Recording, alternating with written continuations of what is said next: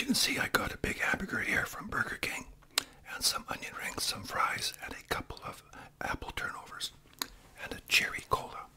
Haven't had a cherry cola from Burger King before.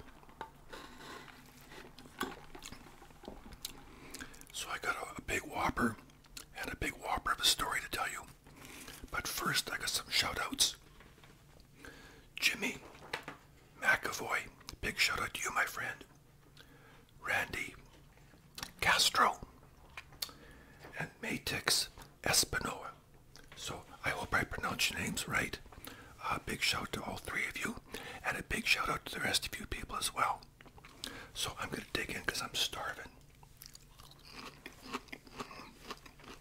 That's so good.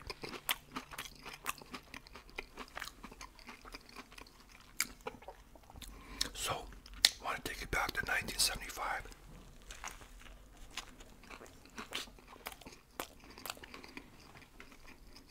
18 years old.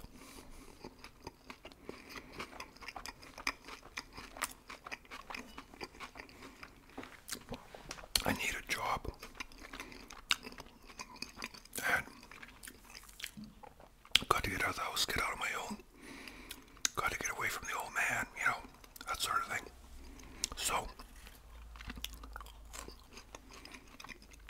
clearly I need to get a job, so we had a friend of the family. His name was Leslie. Very nice man. My parents' age, actually. And his wife, Tony. They both lived and worked in a logging camp called Franklin River, which is on the island here. It's a logging camp that's been around for years. I mean, I think it was around in the 40s. I'm pretty sure if you Google Franklin River Logging Camp, you can see some of his homemade videos from the 40s. So anyways, the company that worked there was a company called McMillan Blodell. So McMillan Blodell, Mac and Blow for short. They started back in the 50s, and they were bought up by Weyerhaeuser back in, I think, 99, sometime around there.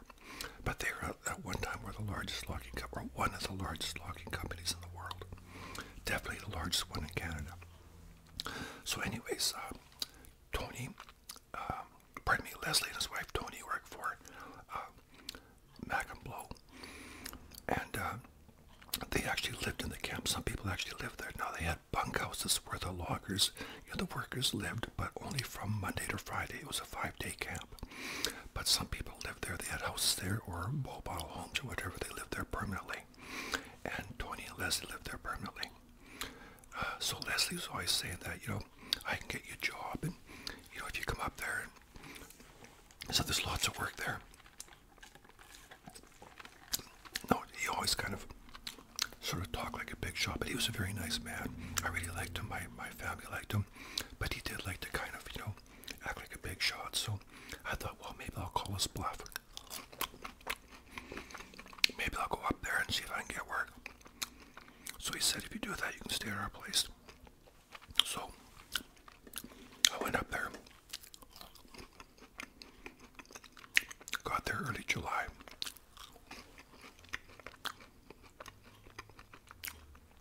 And, you know, I stayed at their place, and the first day I went to the personnel office, and I applied for a job, and they said, well, we're definitely looking for people. You could start off setting chokers. I didn't know what setting chokers was. I kind of had to explain to me, but I knew it was kind of rough work, but I didn't really understand it that much. But I just wanted to work, you know. Now, the closest town to this logging camp was a town called Port Alberni, which is 30 miles by logging road. Very rough road. And Port Alberni is about an hour and a half from where I live. Or a little bit less than that, maybe an hour and 15 minutes. But I used to hitchhike back and forth all the time. So my parents drove me up there. They dropped me off. I stayed at Leslie and Tony's place.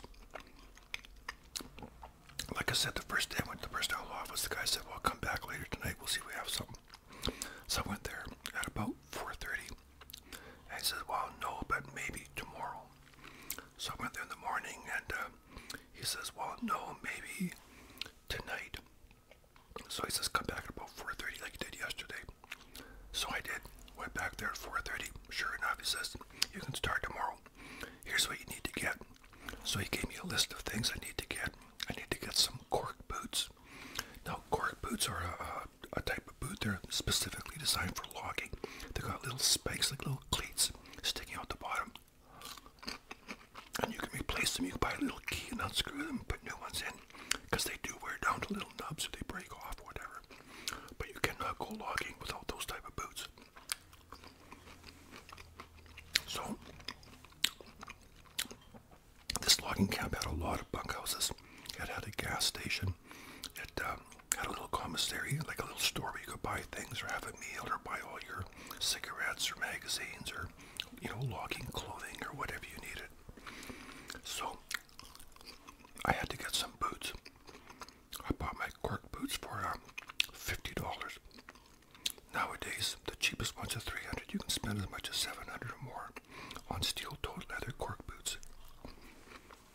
Crazy. So, I was supposed to start my job. I think it was, well, the next day, I guess, like after the third day of being there. And I was assigned to bunkhouse. So I went to bunkhouse number 1. And the guy that was living there, he wasn't used to having a room party. He hadn't had one before. His name was Hans. He was a nice guy, but he, even though he worked in the logging camp and he had done some logging jobs, he was working in personnel. So, he was doing basically more light duty stuff. So, I could tell he wasn't crazy about having a room partner, but I said, well, I think it's just temporary. He says, well, yeah, probably, you know, but he was a nice guy. We got on well, but didn't have a lot in common, so we just kind of played to one another. So anyways, at least I was in the bunkhouses. Now the bunkhouses, they had 8 rooms, 2 people per room, so that's 16 people per bunkhouse. Now you have a room here and a room here, but you share a bathroom. And the average bunkhouse size room would be about the size of your average primary bedroom in your house. You know, got a single bed at one end, single bed at the other, a little sink. You got some closets, a little table, a dresser, you know. And like I said, you share a bathroom with the people in the next room. Not a big deal. Could I have a bite?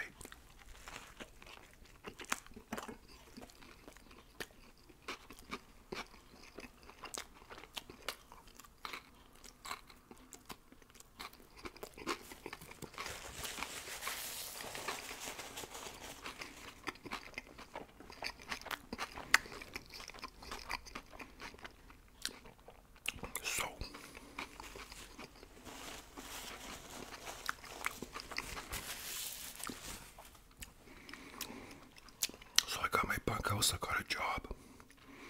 Now, they had lots of bunkhouses, and these are all old. They were probably built back in the 40s. I was there in the 70s, and these bunkhouses were already old. They had like the old radiator heating type thing. Wooden windows, you know, just old. Old tile floors. But they were warm in the winter. That was fine. Yeah. And there was a big cookhouse. Like a cafeteria-style cookhouse. Go there with your tray, just line up. Food was amazing. You just go along with your tray, and they just, you know, put on whatever you want. You know, it was, you know, cutlets, pork, fish, steak, whatever. They had hamburgers every night. And that's kind of the reason I'm having a hamburger now, was every night they had hamburgers, no matter what was on the menu. They always had hamburgers for people that didn't want to eat, you know, the pork or the chicken or whatever. They could always have a hamburger. But it's funny because you see some guys go up there with a tray, they come back, they got 2 hamburgers plus the pork and the chicken or whatever else, right, or the beef stew. People ate like kings. Tuesday night was steak night. My record was 3 T-bones. I only did that once, just to see if I could.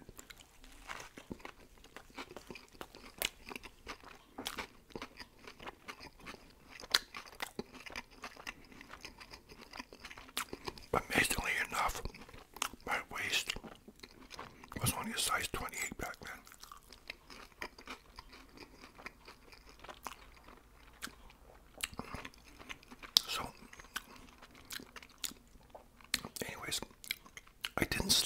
well that night because I was very nervous about my job, you know. And but I thought, well, I gotta make the best of it. You know, now living in a logging camp is it's an adjustment. They had a beautiful swimming pool they just built, so there's that, you know. But there wasn't a whole lot to do. And the one thing, you know, I had a neighbor once who was an ex-Navy man. He said, when you join the Navy, if you don't know how to drink, you'll soon learn how. Well, it's like that in a logging camp. There wasn't a lot to do except smoke pot and drink booze and listen to music.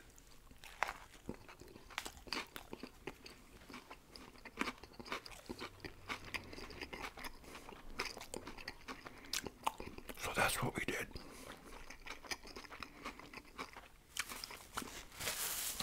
Now my starting wage was going to be $7.34 an hour.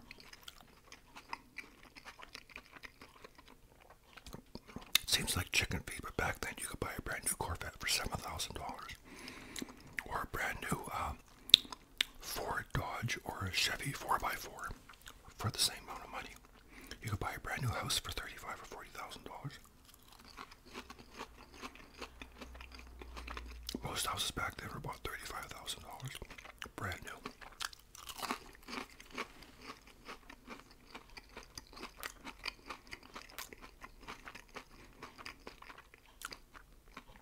It's like I said, didn't sleep very well because I was very nervous about my job. So I got up the next morning, walked to the marshalling yard, and there's all kinds of people everywhere. I mean, like mostly old men, obviously. They had all these vehicles everywhere, logging trucks and pickup trucks. I've never seen so many pickup trucks all my life. And they had these buses that they called crummies. A lot of vehicles referred to as a crummy, but mostly it was a bus that hauled people around, like a, you know, just like a transport bus. Everything was painted red and white. That was the Immaculate Blue colors.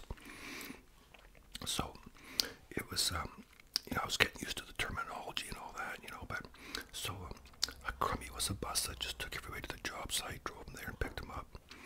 Now I should say that they had a very strong union, the IWA, International Woodworkers of America, very strong union. They had a heck of a good contract. I would say that the union ran that show, not so much the company, because the union had a lot of power. So you got paid for traveling time. I could drive to Port Alberni and catch a taxi cab and go 30 miles by logging road to the camp, and it only cost me $1.75 because the company would pick up the rest. That was part of the contract. I ate like a king, and they only charged us $2.25 a day for living expenses. That was a joke. I would have ate that at coffee time. Never mind, you know, living there and eating 3 squares a day, you know, and snacks.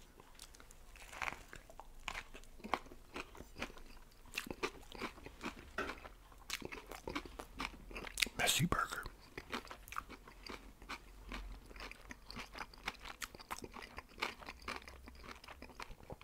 So I'm walking to the marshalling yard early morning because it's July. It's already light out. I think starting time, we had to be at the marshalling yard by, I think, 6:45. You have to drive to your site, which would take anywhere from a half hour or longer. So I go into the building there. I was told to ask for a guy named Al. I won't say his last name, even though I remember it. I'll just use his first name. And I go in there. It's full of people, wall-to-wall loggers, you know, these big loggers, and smoke. Everyone's smoking. And they all know each other. And I'm like from another planet, right? So I walk up there and I say, where can I find Al? And people kind of looked at me like, what? And some guy points over there. So I go up there and I say, you're Al. He goes, yeah. I said, well, so-and-so sent me over here from personnel. And he goes, oh, okay. So he gives you these papers and pencils, kind of shoves them at me. Says, you can sit down there at that table and fill it out. So I did. Sat down, filled out this application, and I had my nice cork boots sitting on the ground beside me, and some guy walks up and he looks at it and says, well, there's a nice pair of boots. Those would probably fit me. You know, I thought, oh, brother, you know. So I finished filling it out, gave it back. So he says, okay, See that guy over there? His name's Earl. You go talk to him.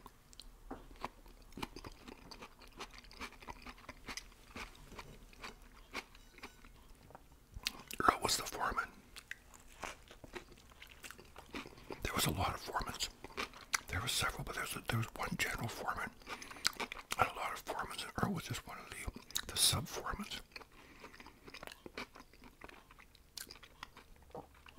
So he said, okay, go hop in that bus right over there, and they'll take you to where you need to go. Now, I had my logging boots. I had a shirt very much like this.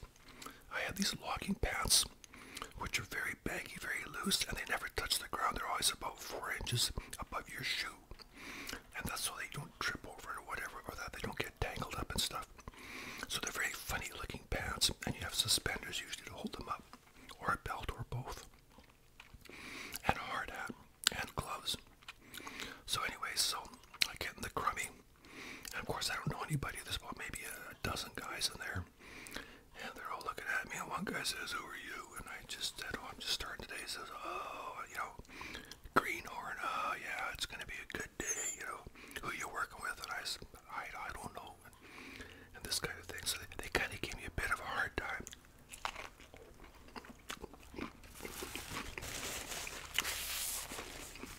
But in a fun way, but when you don't know people, you don't know how to take it.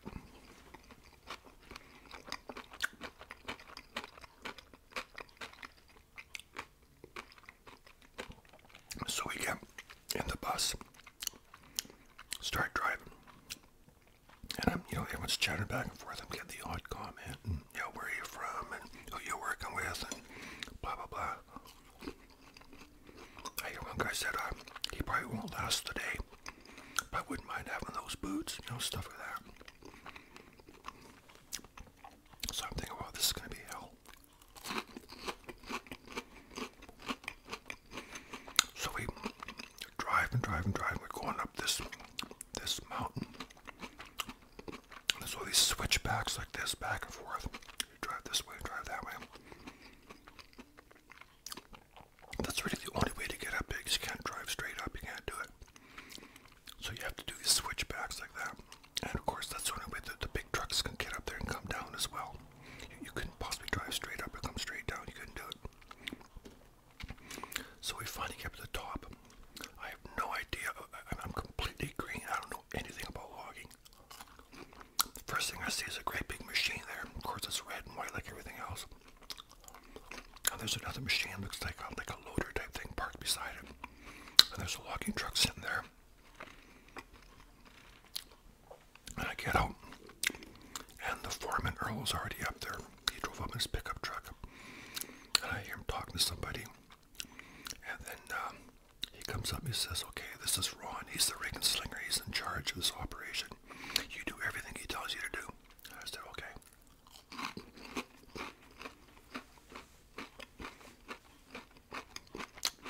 So there was the operator who operated the machine. There was the guy who operated the loader, who loaded the logs onto the truck.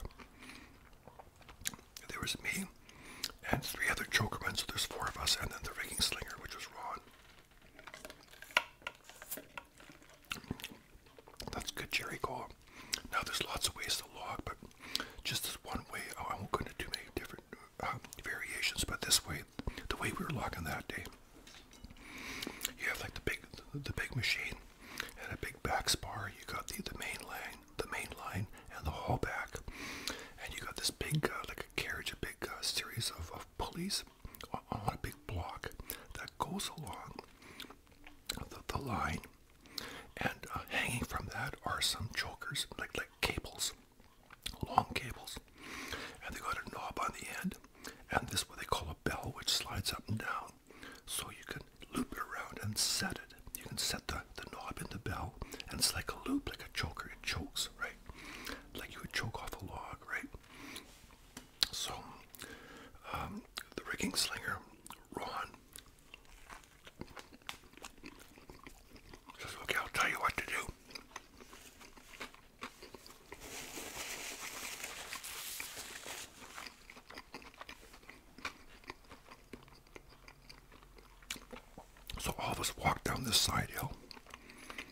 There's logs everywhere.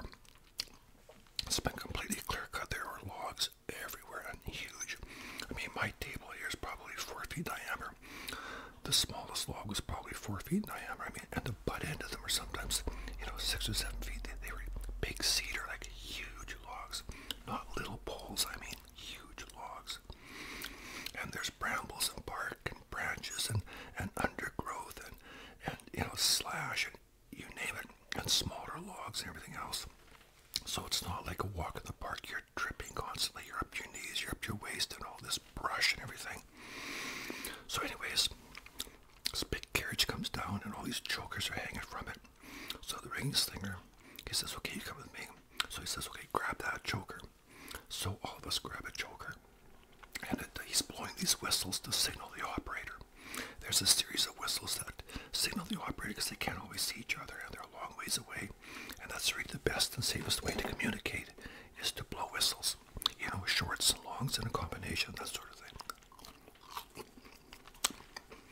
So, I said, okay,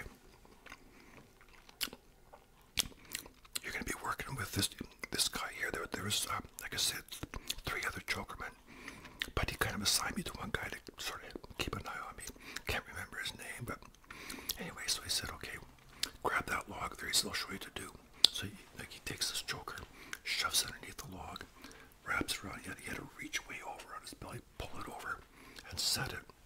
I said, no, that's how you do it. Now, it sounds easy, but a lot of times these logs might be lying flat. They don't weigh pounds, they weigh tons. You can't move them. So you got to shove that thing underneath there, or you got to dig. Try and find a spot where you can get the cable underneath. Easier said than done. So there's usually a place somewhere where you can do it. So anyways, he shows me how to do it. Excuse me. Then he blows a whistle and everyone clears out of there. You get the hell out of there. You stand back. Now when everybody has set their chokers, and he blows the whistle for the operator to lift them up, they all lift up and they start to move. That's called a turn. A turn is when you've set your chokers and you've got those logs up to the landing. That's a turn. So they go up to the landing. There's a landing guy up there. A lot of times you'll buck him right there, and the loader will load him onto the truck.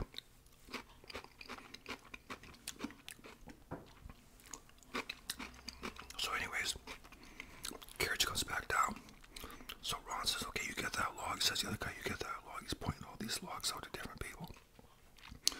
So I'm pulling my choker, and you gotta wait for it to come all the way down. He keeps blowing whistles for it to get slacker and slacker, because you just can't pull this thing, right? So I'm running along. So I go to my log, and I'm trying to get underneath there, and I'm fighting like crazy, and I'm just having a hell of a hard time, right? And I'm getting all scraped up. There's bark everywhere, and I couldn't even reach it when I pushed it through, so I had to climb over top, pull it through, and try and set it. And I finally got it set, and I look over, and everyone just sort of stand there watching me. They're all finished, right? And then I go running off into the safe area, and Ron, the ringing slinger, he goes back there. He says, "Come here." And so I go back, and he says, "No, you gotta set it, and then try and pull it tight. You can't just leave it like that." And he starts like really swearing at me, using the F word. And I think, whoa, I mean, we never use that word in my house, right? I wasn't really used to it. And I'll tell you, the logging culture, everybody talks like that. Like every other word is the F word or worse, right? These people could string foul language together like poetry. Is unbelievable. Oddly enough, you were not allowed to use that kind of language on the radio. Every vehicle had a Motorola radio. Every vehicle had a radio. Some people had handheld radios. And you could not use that kind of language on the radio. So it was really weird when you'd hear somebody talking, and they would be just being very polite. They weren't, you'd almost think, well, that doesn't even sound like them, because normally they'd be using very foul language, right? So anyway, Ron starts yelling, screaming at me. He says, "No, you gotta do it right, come on, move your ass," this kind of thing. So okay, so I did. He showed me how they got out of there, and I thought, I'm not gonna be able to do this. I can't do it. I'm not cut out for this. I'm getting screamed at and yelled at and swore at. I don't like this kind of work. It's hard. I'm getting all scraped up and cut up, and you know, like cedar logs. You get that cedar all over you, and itchy and all scratched and scraped up, and it's hard work. Like, I mean, after the first turn, I was exhausted fighting with that cable, and then trying to run out of there. Like I say, you're almost up to your waist in brambles, and you just can't move, right? So we kept that up. We got a coffee break, then get lunch, then you get another break. Now, the only good thing, two good things, when you're up there and you look down, you suddenly notice, wow, the scenery is fantastic. You can see the water down below, way down below, see some islands, see a fish boat off in the distance. Eventually I'd see a lot of deer, black bear, owls, you know, stuff like that. A lot of eagles. But that was the one good thing. Another good thing is, between each turn, you got a chance to rest, you got a chance to catch your breath. Praise the Lord for that. So at the end of the day, I was just beaten. I was beat emotionally, beat physically, and I just thought, I don't think I can do this. So I get into the grummy thing, go back down to the camp. I go into the cookhouse. I'm sitting there by myself. I hear somebody say, "Hey, Mark." I look up, it's my friend Mike from high school. I say, "Hey, Mike, how are you?" "Good." He said, I said, "I didn't know you worked here." He said, "Yeah, I started working here last February. I dropped my last semester and started working here." And he said, "You know, Paul's working here, Daryl's working here, Jay's working here, all these people I knew." I couldn't believe it. So that kind of gave me some encouragement. I thought, well, at least I got some friends here, you know. So I felt a bit better knowing that I knew some people in camp. So the next day was pretty much the same. And I kept hoping like I could find somebody to sort of buddy up with on the side hill, you know, like, because everybody was just working sort of, they knew each other, but they just did their own thing. And I mean, they're willing to help you, but only up to a certain point, right? I was feeling very much alone. The work was brutal.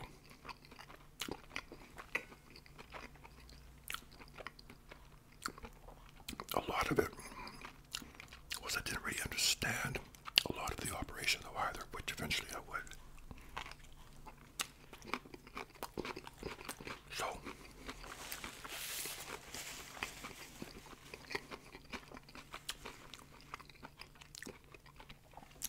that first week was a short week because there was a holiday in there. It was Canada Day is July 1st, so we had a short week.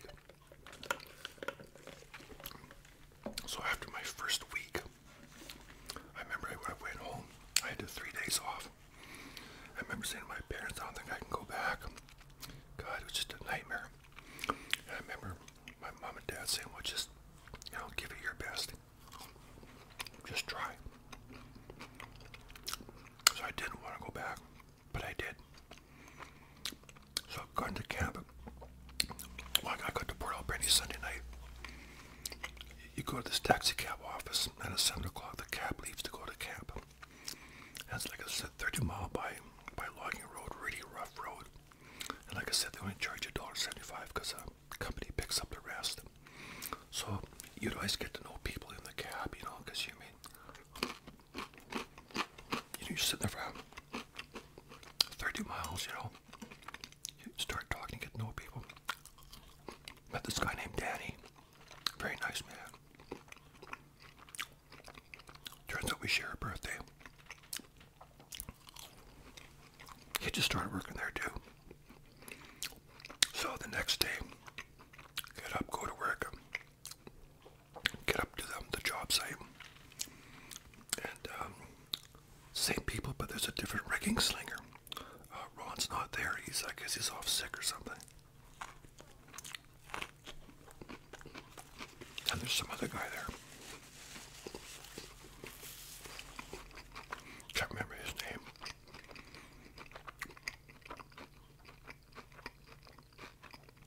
Because we only worked together, you know, that 1 week. But he was much different. He was very laid back, very relaxed, you know. He just said, okay, you could grab that one over there, whatever, and get that log over there next time, and whatever. And don't sweat the small stuff, this kind of thing. You know, he was a lot different. So that made me relax more. And I remember when I was set my joker, and he goes, "Hey, good job." That gives me a thumbs up. So that kind of boosted my confidence.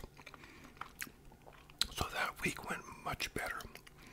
By the end of that week, I felt so much better about the work. I was understanding it more. I didn't feel as pressured. I was starting to make friends. I was, getting to know people, on the job. And part of my crew was getting to know my crew members, and this sort of thing. I was starting to feel like I'd been there a while. So the next week when Ron comes back, I mean, we got the job site and there's Ron. I thought, oh no,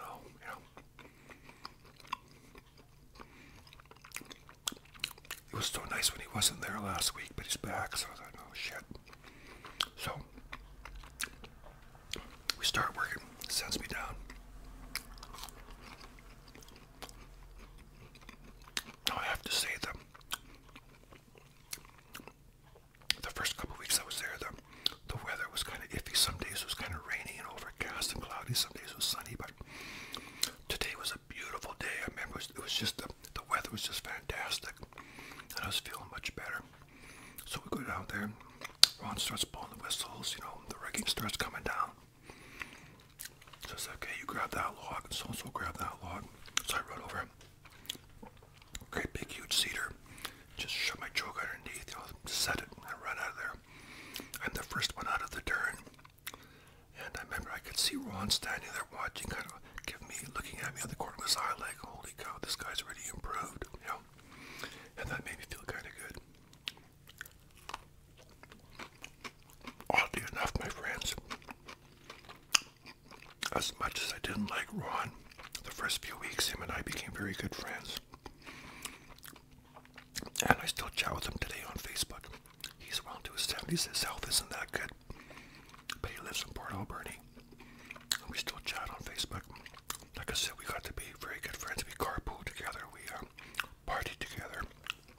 Very good guy.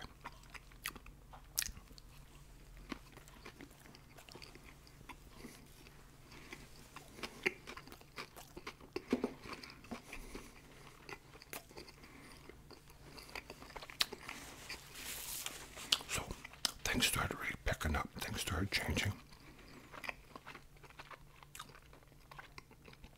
I started to understand the whole logging concept, The fallers fall all the trees right there. Chokermen come in. Choke all the logs, drag them up to landing. Landing bucker just bucks them off even. The loader loads them onto the truck. The truck goes, takes them down to the booming area, a place called the dump. You'll hear more about that later. Dump them in the water. Boom boats sort them out. And that's it. Off they go to other countries.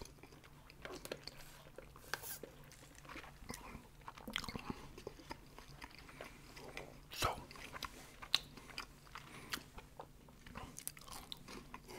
one thing about working in the bush, you get a lot of time off. If it's too hot, they'll shut you down for heat. They can't have crews out there if there's a threat of forest fire. So they'll shut down for a week until things cool down, or 2 weeks, whatever. Wintertime, they'll shut down for snow. It's bad enough trying to operate in muck, like mud and rain and everything else, but snow just adds way more hazard. So they'll shut down for that. And of course, they always shut down for Christmas holidays anyway. That's nice. Or they'll shut down because there's too much wood in the water. They have a surplus of wood. It's not moving fast enough. So they'll shut down for a week until things kind of level out. Or they'll shut down because there's no market. the Japanese and the Chinese and the Saudis and people like that, you know, were our biggest customers. Japanese used to buy a lot of wood. And if the market is kind of a little bit low, the wood's not moving, then you get laid off for a week or so till everything straightens out. So I had unemployment insurance claim that I just kept kind of going like a retainer type thing. So if I was laid off for a week, I could claim that and get a check. So that was nice.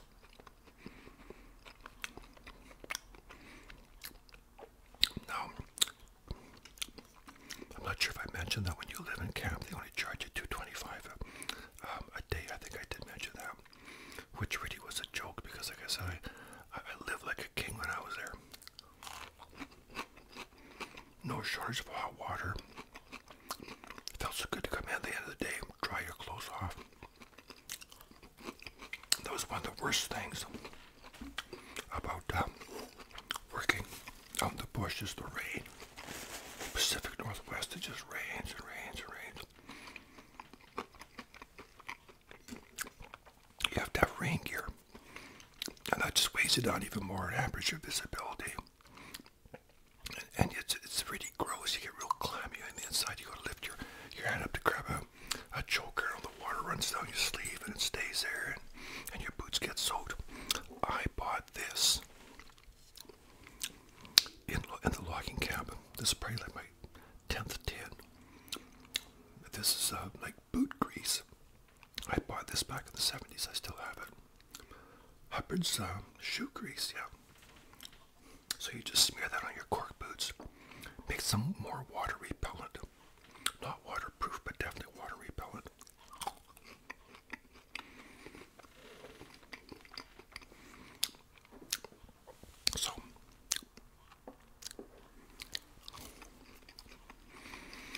So I'm working away, and you know, the days turn to weeks, weeks turn to months. Now it's no longer 1975, we're in early 1976. Now one thing about working up there on the side hill, and you move around to different side hills, once you completely log that hill out, you go into another area. So I'd already moved around a bit by then.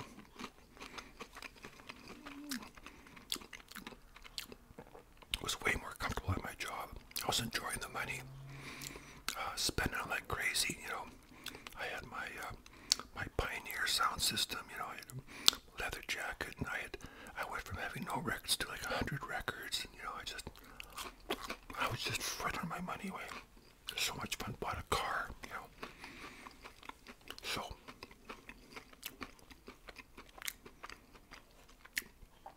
we're now into the spring of 1976. I guess I've been there about 8 months at this point. Now, I forgot to mention that when I was rooming with Hans, that lasted about 2 months, and he went to personnel and said, you know, Mark's a great guy, but I'm not used to having a roommate. And they said, yeah, no problem. Because he worked in you know, the personnel himself, they kind of gave him priority, so they put me in bunkhouse number 2. And my room partner was Tony. Very nice guy, same age as me. We got along great. He'd be my roommate for the whole time I was there. He had a girlfriend.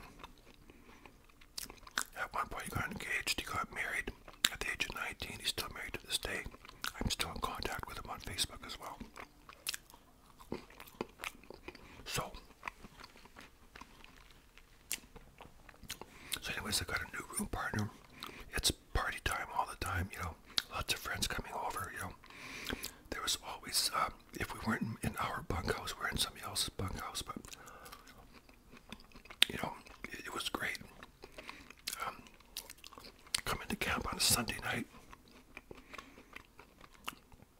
you know, the booze would just flow. You know, everyone smoking pot, drinking booze, and that was just the culture. That's what we did.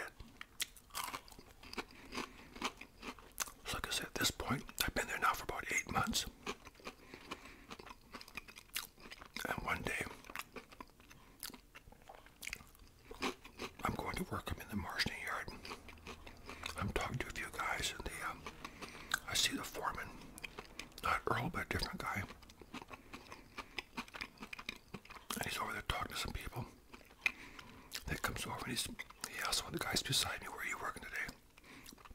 I said, I'm on 219. And he says, okay. Then he asked me, where are you at? And I said, I'm on 219 as well. And he goes, okay. He kind of stands. He says, okay, will you come with me? I thought, oh, darn, now where am I going? We get in this pickup truck. I said, which hill we going to? He said, we're not going to a hill. We're going down to the dump. I said, the dump? You have the booming grounds. Not at all. What are we doing? He said they've been short down there. There's an operator and a helper.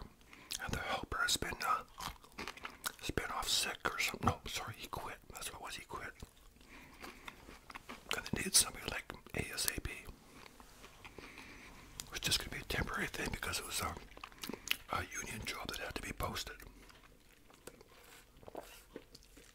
But in the meantime, they needed somebody there for at least a few days till they got somebody to, until it was posted and blah, blah, blah. So, we drive down there, right down to sea level, where all the wood's in the water at the big, all the booms.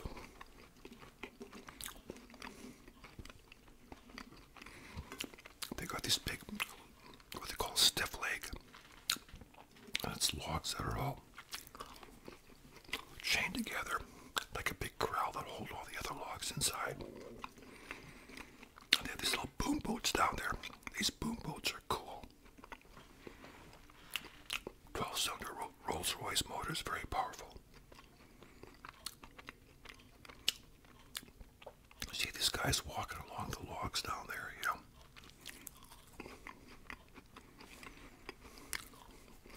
Got their big hooks, you know, hooking logs, moving them around. I thought, wow, this is different. So the foreman introduced me to John. John was 63, old guy. Everybody called me old fart, which is funny because I'm older now than he was when I first met him. So he explains the job to me. The operator has a great big tall machine called an A-frame, and it's it really is. It's built by a company named Medill. It's a big steel A-frame, 110 feet tall, or 120. Can't remember, something like that. Doesn't matter. And it's got this rigging on, and it lifts the load, the whole entire load, off the truck, and puts it in the water. And there, that's where the boom boats deal with it. That's where they sort it all out. But for that wood to get in the water, this machine with all the rigging has to lift it up. To do that, my job was, the truck comes in, the operator blows a whistle, 1 to stop, 2 to back up, 3 to go forward. So he blows a whistle, truck driver gets out, and the foreman showed me what to do. And what you do is you go in there, it's just like the chokers, same type of thing, but it's a bigger cable, it's like really thick. And the bell weighs probably 100 pounds, a great big thing, but you take, the rigging comes down on one side of the truck, you take it underneath the truck, and you hook it in this bell, and then the machine, the operator will lift it up just about 2 feet off the truck. And then you have these bands about that wide, and just like metal banding, and you hook that onto another part of the rigging. He pulls that over, and then you take these tin snips and snip it off, and you have these little aluminum clips, and you take one end of the band, the other end of the band like this, and then you crimp it with an air gun, bang, bang, bang, about 3 times, and that band will hold that whole logging truck load together. So when it's lifted up and put in the water, those bands will keep it in a bundle. So that's really all I had to do. Way easier than setting chokers. It was, I couldn't believe it. I thought people get paid to do this. So I did that. It didn't take me long to catch on. It wasn't hard. It was just like one truck after another. Now, the operator's name, like I said, his name was John. Kind of grumpy at first. Took him a few weeks to warm up to me.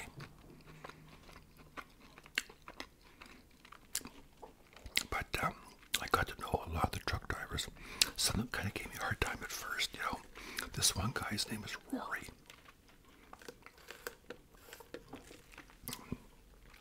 His last name was Cooper. They always called him the Coop.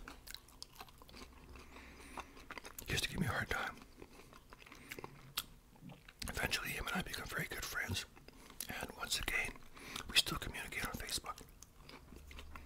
These guys are a bit older than me. These guys are all in their 70s now. A lot of them have passed away. Some of them died young. But, you know, it's amazing how many are still around. And we still stay in touch. So, it was a very easy job. Like I said, the logging truck comes in, throw the bands around, crimp the bands, lifts it up, dumps it in the water, boom, boats take it away. There was times it was so slack I would have half hour between each truck. It was crazy. But then you get 2 or 3 at the same time. Sometimes it'd be one truck after another all day, which I preferred because the time went faster.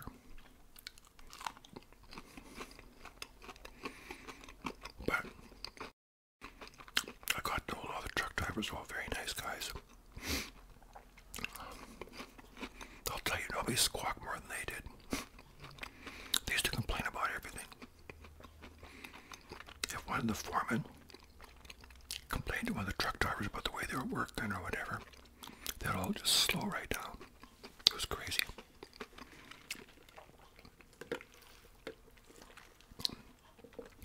So the advantage was, what would happen is, when the trucks came in and once the load is taken off the truck, they would have to load the trailer onto the back of the truck. Easy enough to do, you just pull the pin.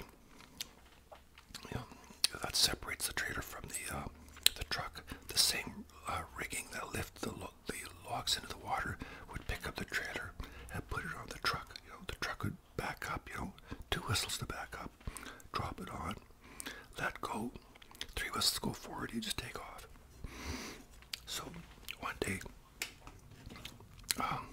one of the truck drivers said, you know, have you ever thought about driving a truck? And I said, no. He said, well, it's easy. Excuse me. What? It's not easy. I mean, bringing down a load is not easy. But, excuse me, I'm sorry about that. But just driving the truck, you know, forward and back is a piece of cake. So, he says, I'll show you. So he gets in the passenger side, and I get in the driver's side. I'm thinking, oh my gosh, great big steering wheel, all these gauges everywhere. I think this was a Hayes truck. They mostly had Hayes and Pacific, but it was a Hayes truck, I think. Really nice truck. It was an 8-speed automatic lockup. So he says, just, you know, do this, that, you know. And I just started driving ahead. It was easy, you know. It turned real nice, shifted, backed it up, you know, went forward, parked beside the machine, and behind the machine I got out and said, hey, thanks for the lesson, that was great. So I used to do that a lot. I would say to the truck driver, hey Gary, do you mind if I load your trailer for you?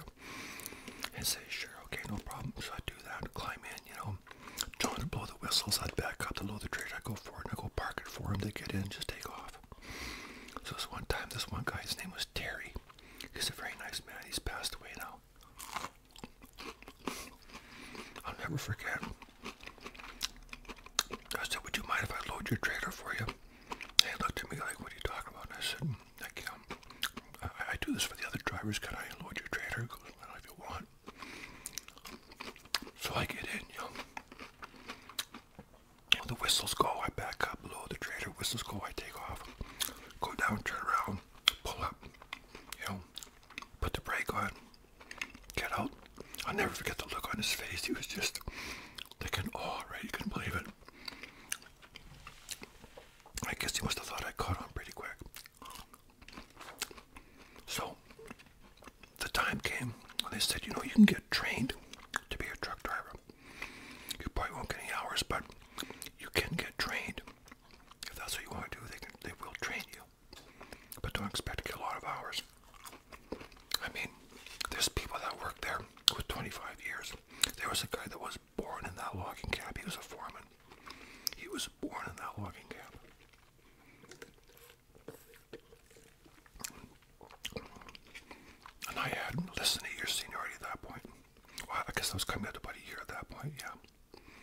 because I've been working at the dump for a while, so I had about a year.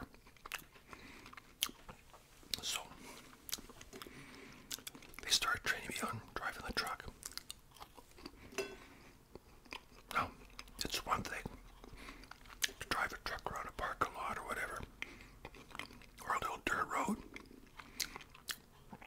But when that truck is loaded, it feels a lot different, and man, it is scary.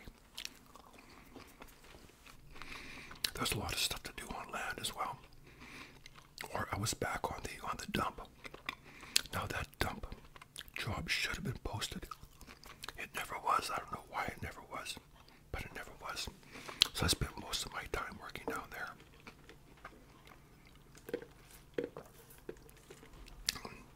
So the training I got working for that company was unbelievable.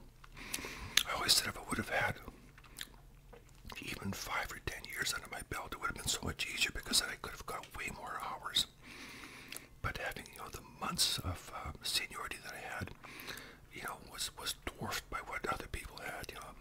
I mean, some of these people who were like 30 years old have been there since they were 18. They had like 12 years seniority.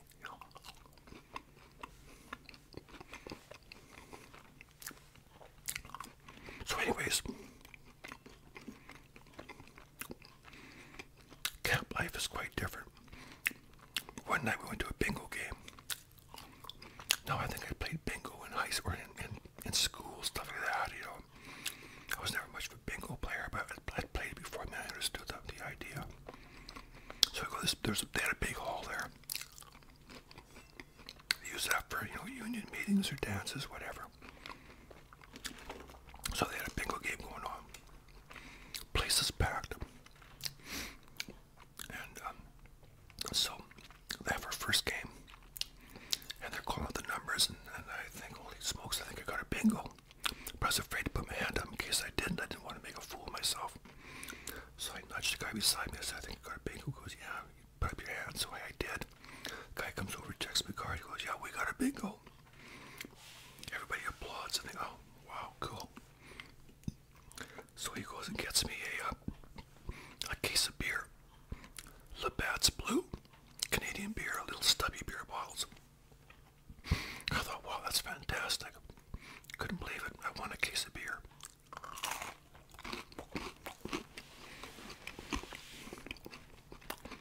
So after all the big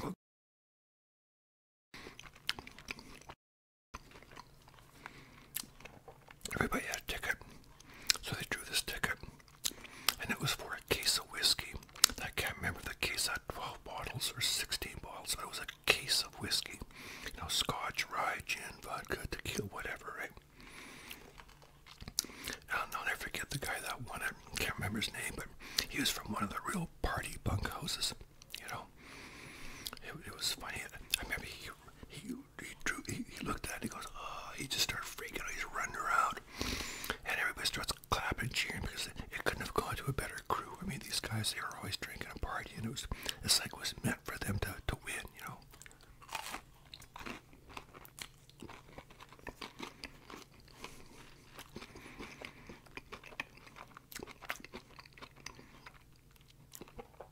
So, after I'd been there for a bit more than a year, they started building a dry land sort.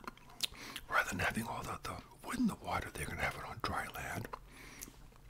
A lot easier to sort that way, transport it out of there, and onto great big freighters and that sort of thing.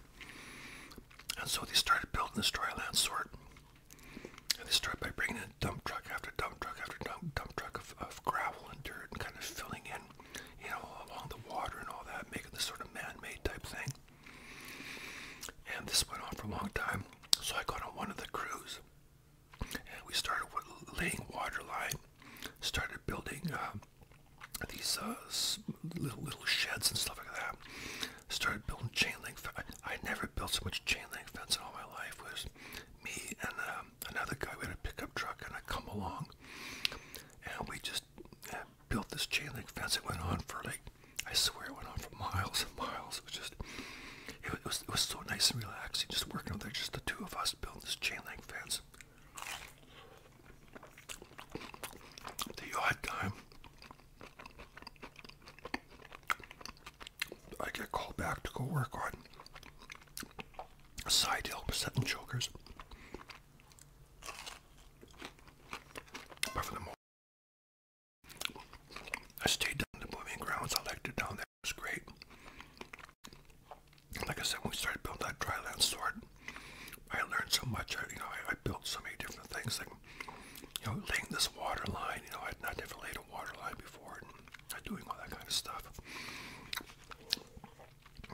Yeah, it was, I learned how to splice cable, That was, that's a lost art, let me tell you, just splicing cable. And I got a lot of overtime. There's this one guy's name was Art.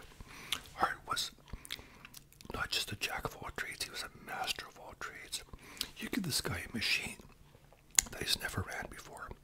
You give him 5 minutes and he'd be very comfortable. You give him half an hour and he'd be an expert on it. I remember it didn't matter what kind of machine, he could run it better than somebody who'd been running it for 20 years. He just had that knack, He was very good at what he did. And a heck of a nice guy. They had an old fire truck. It had to be started every week or something that was the rule, to make sure it ran when they needed it. And one time the guy who actually drove it couldn't get started. He just could not get started. Art goes down there, has a can of ether, sprays a bit in the carb, and next thing I know, he fires it up, He just had a knack for everything. That you name a job, he's not only done it before, but he's perfected it. A lot of times when a machine would break down, it's because like the main line or the whole back cable had to be re-spooled, because it's like a spool of thread. It goes on real nice. It keeps going like that to the end. If it kind of crosses over itself, it can kink and break and cause it to eventually, if it doesn't break, it'll cause it to eventually break because it'll become weaker. So it has to spool on just perfectly and then back again like that, layer after layer. So him and I would go up there and you have these big sledgehammers and you get the operator to wind it on real slow, and you take a hammer, you'd hammer that cable till it went over, then wind it some more, just keep hammering it till it was, lined up perfectly, so that when it's spooled, it just kept spooled. Kind of hard to explain, but another thing that we did, that big tower that I worked on, the dump tower, it was, I think it was either 110, 120 feet, but we had to climb up there and grease the blocks, like the big pulleys. We had to grease those about once a month. It's funny because it's all psychological. The ladder had this sort of open cage around it. Had it not had that, there's no way I could have climbed up that ladder.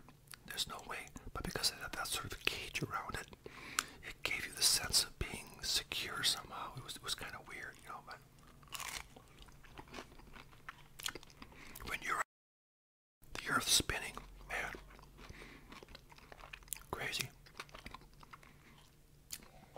Art was one of these guys. He made so much overtime, and he was so in demand. We'd go out and we'd do a shift in the evening. No, not even a shift. We'd do a job in the evening. There'd be a half-hour trip, maybe an hour and a half's work, half hour back, and he'd put down 8 hours. We'd each get paid for 8 hours for that. And the company never batted an eye because they knew it had to be done, and no one else was able to do it or would do it. I heard that he made $30,000 in 1 year with all his overtime and his regular wages. Most people made $10,000. That was your average wage. That's what you earned usually back then.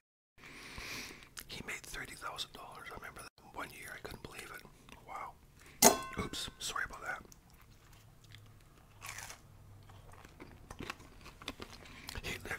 He lived right in camp. And he's still alive. He's in his 80s. He makes things out of wood. I see him on Facebook all the time. Kind of a crafty guy. He was a wonderful man. I learned a lot from that guy. Some of the workers kind of resented him. he was so good at what he did. And that rubbed some people the wrong way.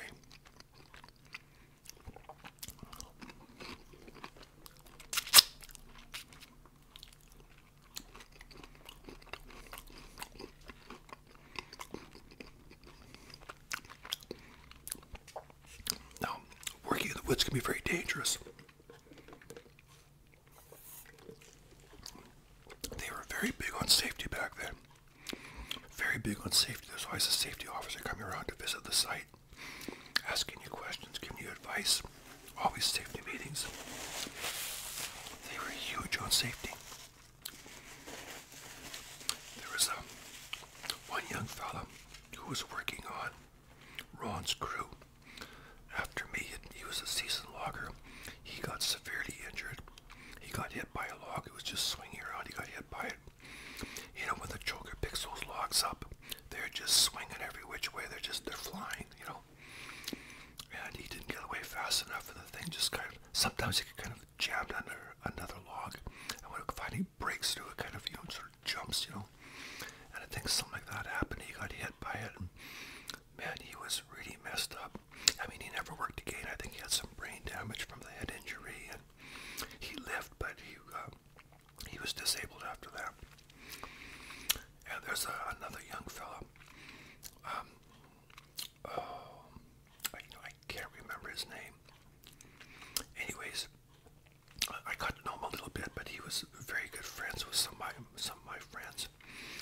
And they worked together. That's what it was. They were always on the same crew, it seems. So they're always working together. And he didn't have much of a social life, so you know, they sort of took him in, and he was, you know, partying with them, and they were recommending, you know, certain albums to buy, like music. And I remember I was talking to him. He said, "Yeah, Daryl told me to buy that Night at the Opera by Queen," and he had a whole list of records he had bought and everything. And you know, he was really fitting in with these guys, and I thought, good for you.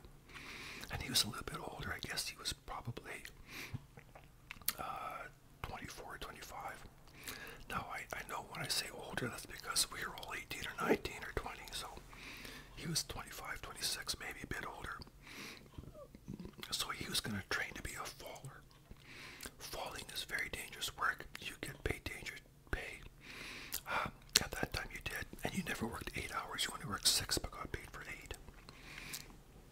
And you went in, and you know, like I said, it's dangerous work. I mean, a lot of the work there is dangerous, but this was very dangerous because if you're falling trees, you really got to know what you're doing. So he was gonna learn how to fall trees. I remember I saw him this one day. He was at breakfast time. We're all sitting there eating. I just happened to see him get up and walk over, grab a cup of coffee, and walk back to his table. And that was the last time I saw him. He never came home that day, because when he was training to be a faller, they were walking along, and they had to go underneath what was called a widowmaker. It was a big log that had been lying across this rope, this path for, could have been 20, 30 years, you know. It was kind of hooked in a tree, but it was kind of rotted out. And he went underneath there, and he had his backpack full of wedges and stuff like that you need for falling a tree. And he had his chainsaw and all this equipment. He went underneath, and I guess he brushed it or something, but the thing was so rotted out at one end, it just sort of came down instantly, and it killed him instantly. It was just unbelievable. I mean, the whole camp was in shock, and like I said, I'll never forget that morning. I just had me sitting there talking. I saw him go up and get his cup of coffee and come back, and think nothing of it. But I remember flashing back to that I just saw him that morning, you know, and I couldn't believe it. It was just unbelievable, and it was something that was so unforeseen. You couldn't have predicted that, really, you know.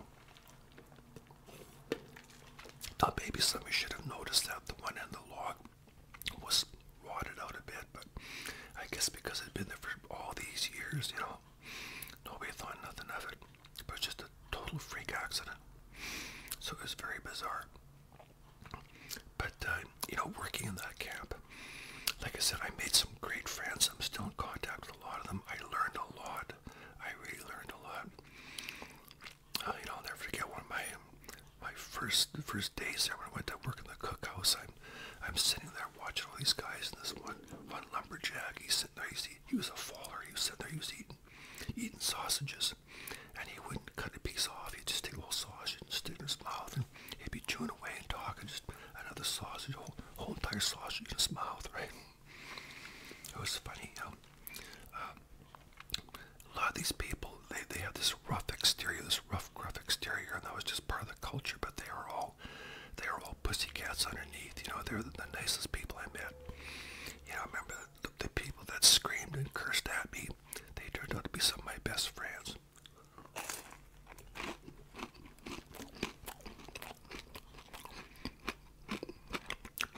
I worked there.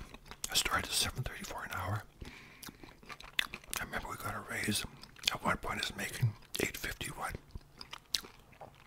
I worked there for just shy of 3 years. I quit at $9.01 because we got 50 cents. The $8.51, we got 50 cents on top of that.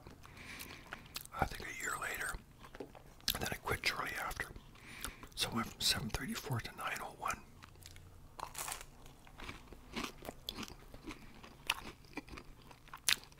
I remember I was making more money than my dad the whole time I was working there. But it's not all about the money. I remember after a while feeling very discontent. It was a 5-day camp. I'd come home Friday night. I'd have all day Saturday. I'd have to go back Sunday. So I was basically home for no more than 48 hours.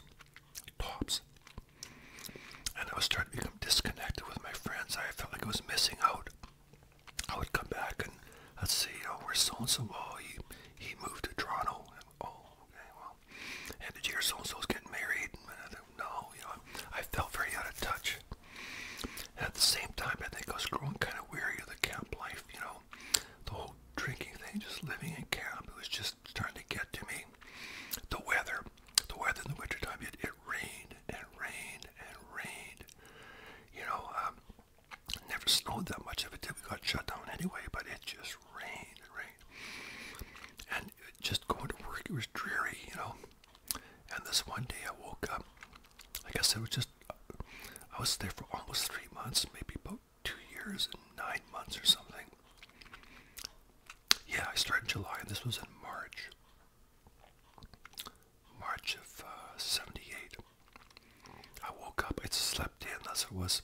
Normally Tony would call to me or something before he's leaving, right here, slam the door, but I just remember waking up and I was late for work, and it was just pissing down rain, and I got up, I sat on the edge of the bed, and I thought, you know, I don't want to be here anymore. And I'd been thinking about it for a while. It wasn't like I just, you know, decided to quit. I'd been thinking about it for a while, that I was tired of the camp life.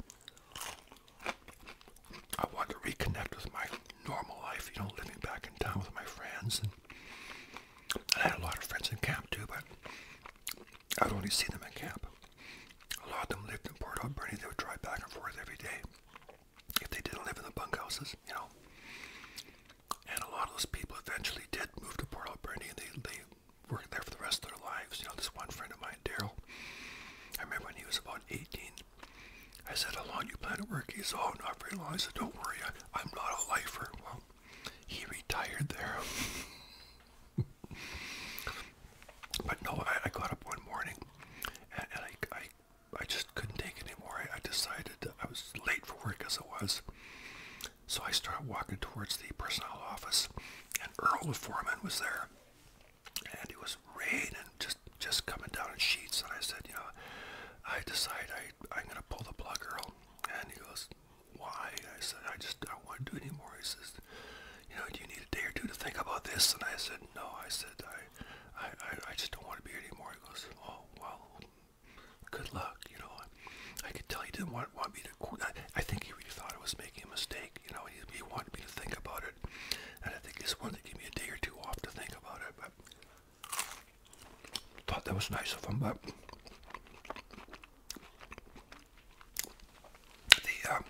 the company McMillan Blodell was bought up by Weyerhaeuser. It started back in the 50s, and it was bought up by Weyerhaeuser in 1999. I think I said that earlier. So the company then was no longer was defunct. It was no longer in operation. Now I know I said that camp had been there in the 40s, but it was under a different company. That was before Mac and Blow moved in. Now a lot of these guys that I worked with, even though McMillan Blodell was sold in 1999, there were other companies that moved in and just kind of took over, so they continued to work for those companies. So they, like I said, they worked right until they retired, you know, or thereabouts. Now the last time I was at that camp, in 2016, went camping at Pachina Bay. That's where the West Coast Trail, Port Renfrew and all that, Bamfield, that's where the West Coast Trail starts. Beautiful, just beautiful water, you know, beautiful beaches, and we camped there. On the way back, we stopped at the Franklin River camp, and there's nothing there. And the funny thing is, it's completely, everything's gone. You can drive in the driveway, but there's nothing there. No bunkhouses, no mechanics building, no workshops, no personnel office, no cookhouse. At one point, Linda picks up this little tile. She says, "Look at this." And I said, "Hey, that's from the swimming pool." So I said, "No, the swimming pool was probably right here." And then when I looked around, I realized that's what the swimming pool was, because they had a beautiful swimming pool. And we found more tiles, so we knew that's where the swimming pool was. I remember, oddly enough, looking up and looking at the scenery. And it's funny, the scenery never changes. You know, like the mountain that was there is still there, but everything else is gone. So you look around, the scenery is still the same as it was, because I got to know every mountain, every tree when I worked there. And yet, the camp itself was gone, which is kind of funny. That was the last time I was there. And there was nothing there.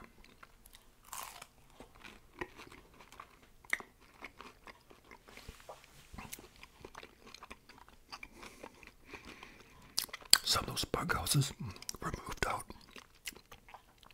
Some of them were sold right there. You could buy one for next, like a few $100 or whatever, but you had to dismantle it yourself or deal with it. And some people did that. My friend Leslie, he did that. He bought one of the bunkhouses, completely dismantled it, took all the fixtures out, all the toilets, the plumbing, the wiring, all the lumber, the insulation, took everything out. I don't know what he did with it, but probably could have built a house with it.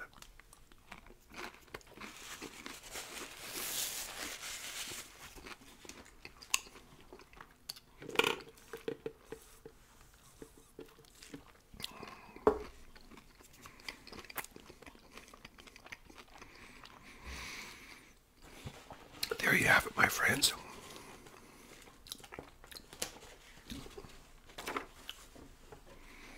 So Jimmy McAvoy, Randy Castro, Matix Espinoa.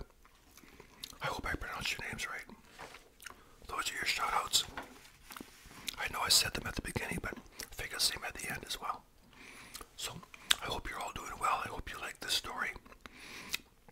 I can't thank you enough for your support. I love your comments. I love hearing from you. I hope you're all doing well, my friends. So in the meantime, you take care, stay safe, and